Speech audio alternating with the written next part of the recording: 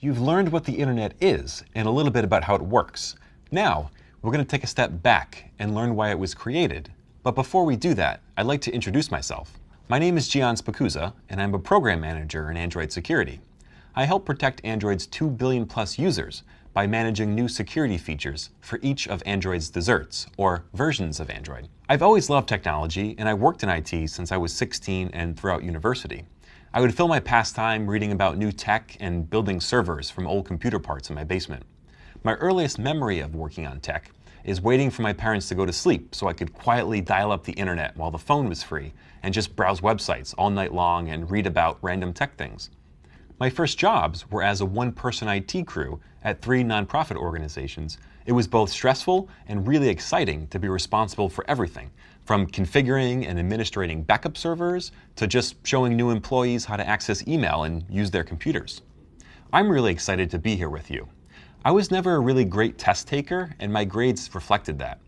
But I knew with hard work and perseverance, I could build a great career in IT. And so can you. So let's get started and dig in a bit more on the internet.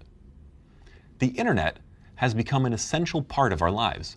Our bank accounts, entertainment, news, and education are all on the internet. It's important to learn why that is, since some of the original designs of the internet have reached their limitations.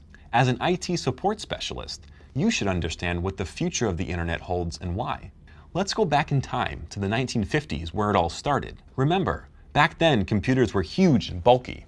If you were a programmer, you needed to directly interact with these massive computers. That would get real old real fast, especially if you had several people who wanted to use the only computing resource available. In the late 1960s, the US government spun up a project called DARPA. It went on to create the earliest version of the internet that we see today, with the ARPANET. Eventually, computer programmers were able to share a single computing resource by being able to remotely access the computer. But there was still a big problem. Networks couldn't talk to each other. It wasn't until the 1970s that we had a critical breakthrough in computer networking that fixed this problem. It was thanks to computer scientists Vinton Cerf and Bob Kahn who created the method we call the Transmission Control Protocol and the Internet Protocol, or TCP/IP. First, only a handful of computers in universities, governments, and businesses adopt TCP/IP. Then, hundreds. And then, in the span of 50 years, billions of computers. TCP/IP is the protocol that we use on the internet today. Finally, people around the world could send data to one another. But there was still a problem.